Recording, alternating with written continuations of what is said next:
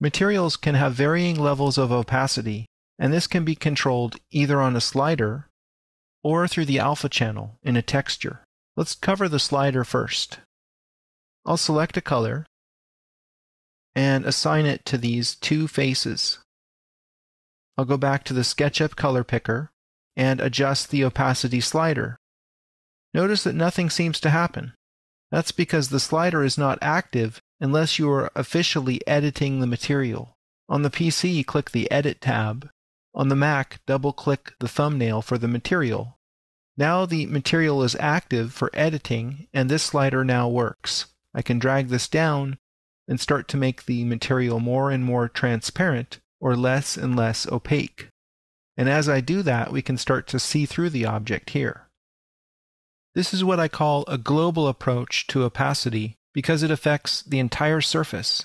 You can control exactly where on a surface an object is to become transparent by using an alpha channel within a texture. For that, we need a separate application such as Photoshop to work with pixels. Here I've opened a piece of my personal artwork that I'd like to bring into SketchUp, and I'd like to have it become transparent around the circle.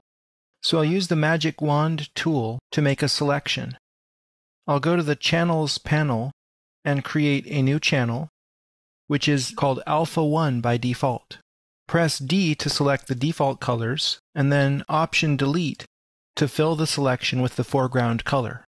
In this case, it's white in the area that I'd like to become transparent, but that's actually backwards. So what I need to do is deselect and then press Command-I to invert the alpha channel.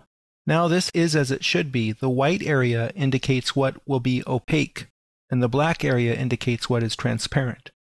You can have shades of gray in an alpha channel to create partial transparency.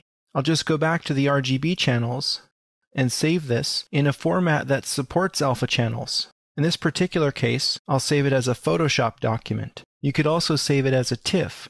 Both of these formats support alpha channels. I'll save it, go back to SketchUp, and create a new texture. Select the image that you just saved from Photoshop, and click OK to give it a size. Notice in the thumbnail, you can see that the alpha channel is active. The area around the circle is hidden.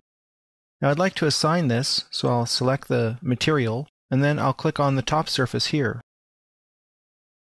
You can see right away that the area around the circle is transparent. And now if I want to just have one piece of art here on this surface, I'll need to go ahead and adjust the texture position. I'll move this over and scale it up.